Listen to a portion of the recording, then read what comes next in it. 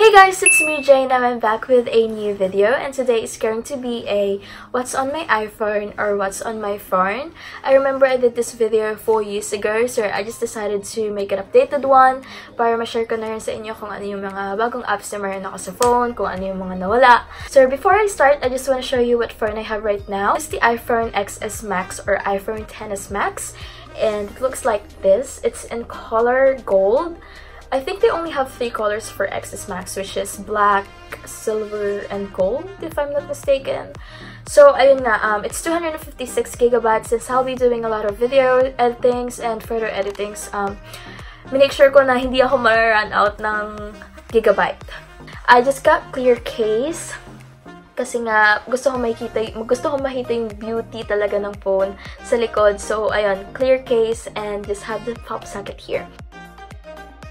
So let's jump into the main part of this video. But first, I have to turn on the screen recording para makita nyo. You open my phone, you will see the lock screen, and this one I got from Pinterest, and ang cute niya lang, may pagka-aesthetic siya.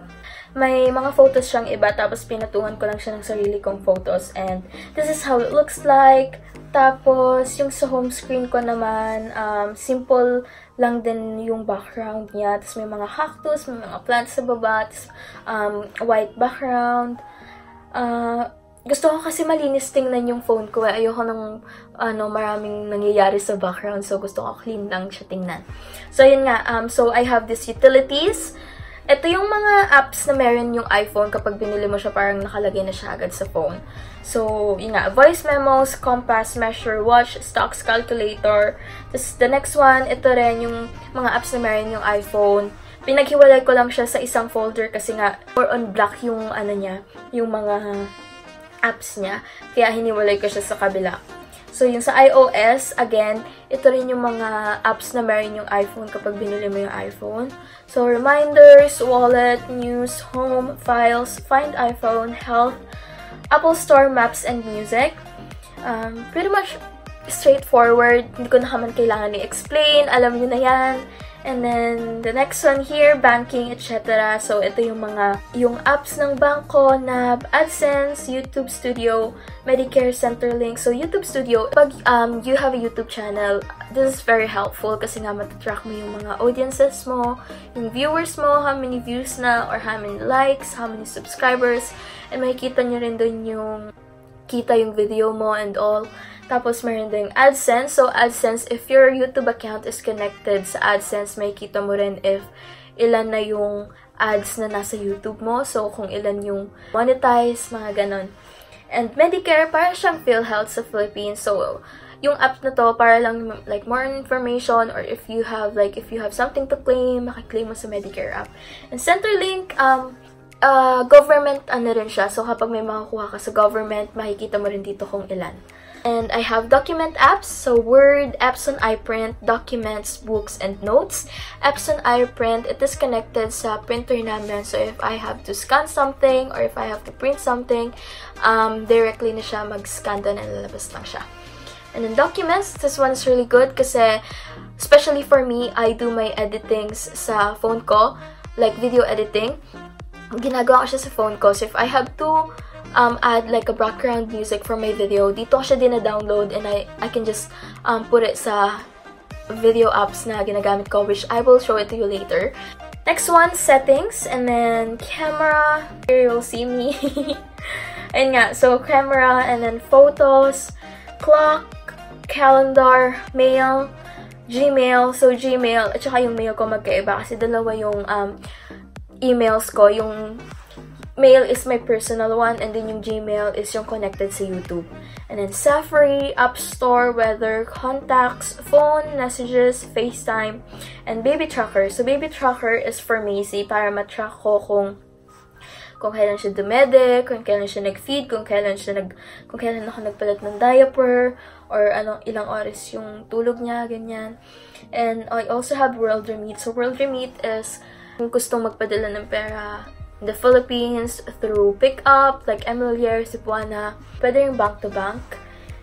And Skyscanner, of course, ito yung mga yung mga flights, hotels, car hire. So, dito kasi minsan nakakita ko ng mga cheap flights. So, very, very helpful. Pag nagpa-plan ka ng mga trips and you will see the, like, all list down of the airfares, mapapag-compare mo siya. So, next one is Pinterest. Again, dito ko kinuha yung mga background sa phone ko. Really, really good app kasi nga maraming mga ideas dito, fashion, ganyan. So, it's good. And then, next one, YouTube, of course. Meron akong... So, dito, hindi ko naman kailangan i-explain. Yan. Yan na yung mga, ano.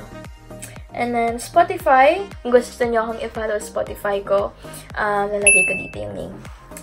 And, next page, I have video editing app. So, iMovie, Clips, VLLO, and Chromic.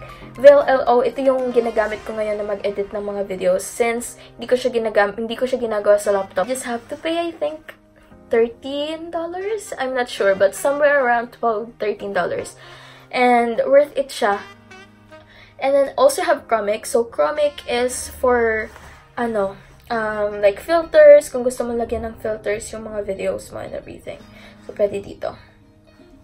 And then next one, I have the photo editing app. So I have Unfold, Visco or VSCO, PixArt, Facetune 2, Preview, Lightroom, Snow Over, Storylax, and RNI Films.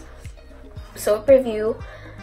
Ang ganda ng app na to kasi pwede mo siyang i-connect sa Instagram mo. And if you're one of those people na addict sa Instagram and you want your feed to be perfect, like yung mga OC dyan, ito yung magandang app kasi pwede mong makita before mo i-upload sa Instagram. So, dito mo muna i-upload yung photo para makita mo kung bagay ba siya sa feed mo, kung magmamatch ba yung bago mong picture sa feed mo.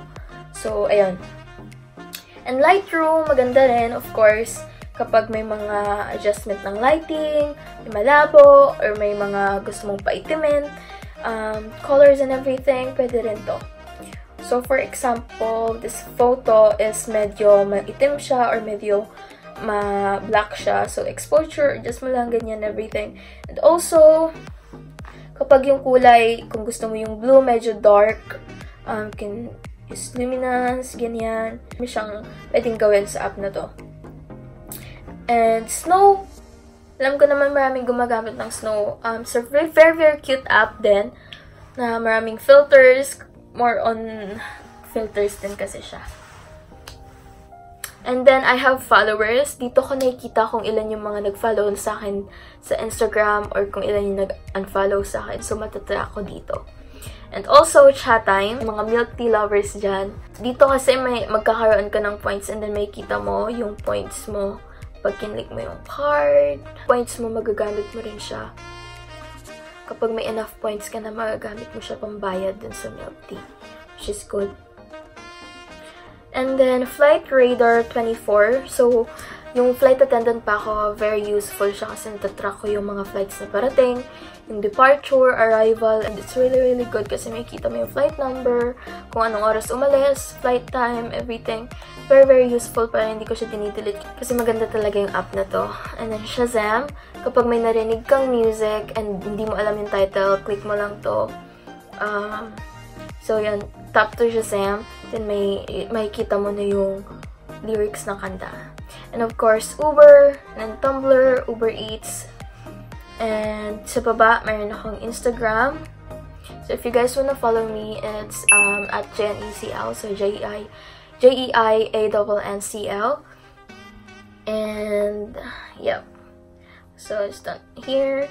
And then I also have Facebook, Messenger, and Twitter. So, ayun nga, that's all the apps I have on my phone. I know hindi siya ganun karami, pero kung ano man yung mga apps na nandito sa phone ko ngayon is yung mga apps lang na nagagamit ko and importante para sa akin. Hopefully, na-enjoy nyo pa rin. And also, if you want me to do a separate video on how I edit my Instagram photos, just let me know so I can do it. Sorry na, maas na ako. So, ayun, thanks guys for watching. I hope you enjoy. And please do subscribe on my channel. If you're new here, hello, welcome. My name is Jeiann. Thanks guys for watching and I will see you in my next video. Bye!